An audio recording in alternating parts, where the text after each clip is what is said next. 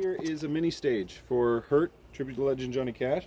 We're going to put Senior Johnny Cash on it. That way everybody in their seats can actually see him a little higher than everyone else. So this year, it's all done. We do build everything ourselves for the show. That way, all the props, all the curtains, all the things that you're seeing, we're pretty well trying to put it all together. We use as much as the hall as we can, but we have to use what we have to use, right?